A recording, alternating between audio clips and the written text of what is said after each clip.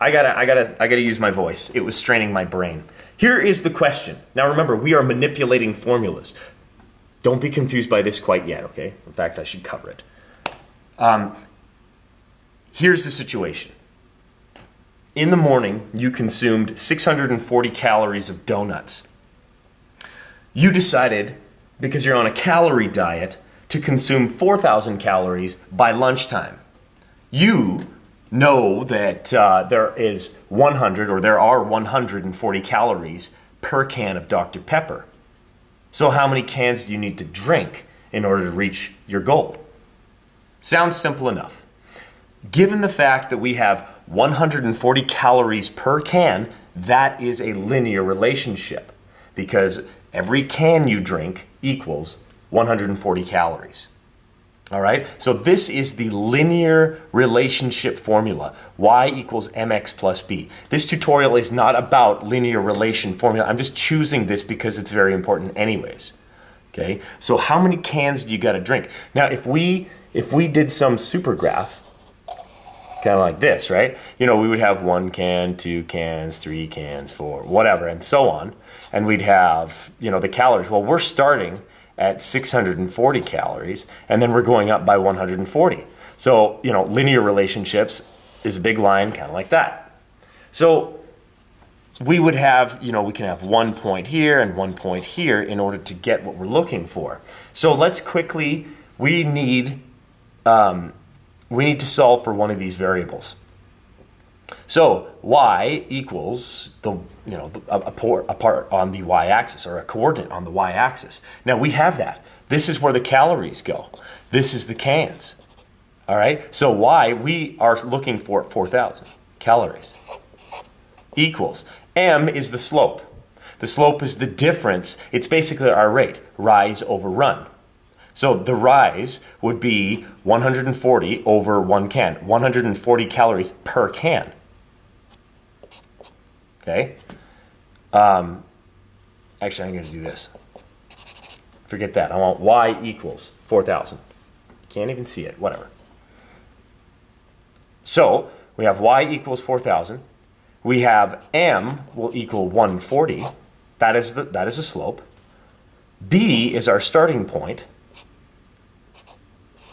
640 calories, right? We are looking for x. Okay, now here's rule number 1, do not start plugging numbers in until you've manipulated the formula. And we're going to do that right now. So y equals mx plus b. We want to get 4,000 calories. We don't know how many cans that we need to drink.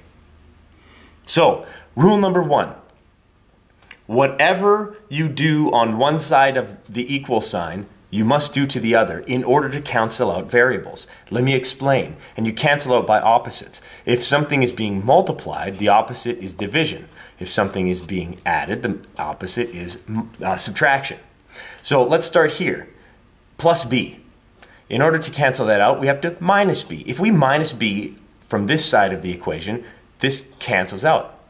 B minus b is 0. But we've got a minus b to this y. So let's rewrite the formula. Y minus b equals mx. We've canceled out b.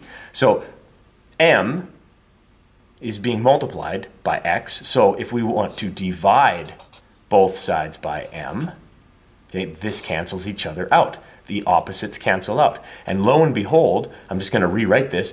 Y minus b divided by m equals x. You see, this is the goal. I'm going to put a star over here. For manipulating formulas, you have to isolate the variable in question. Variable in question is x.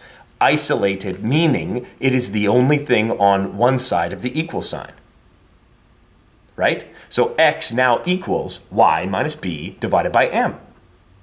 Okay, so now I'm going to rewrite this. So x equals y is 4,000. So 4,000 calories minus b, which is the starting point. We started with 640 calories of donuts. And you divide it by the slope. Divided by 140, well, this will equal 24 cans.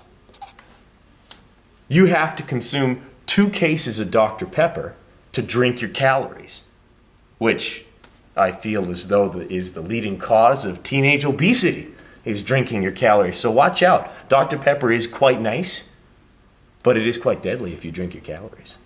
My opinion. All right? So, rule number 1, whatever you do on one side of the equation, you got to do to the other. And what you decide to do is the opposite of what is being done to the variables you wish to cancel out. You might need to go over this question again, but I guarantee you, the practice makes perfect. Here, this is you. Just a lot nicer looking. Okay? Practice this. Figure it out. Once again, you do not need to have a linear equation in order to manipulate a formula. It can be much more simple than this.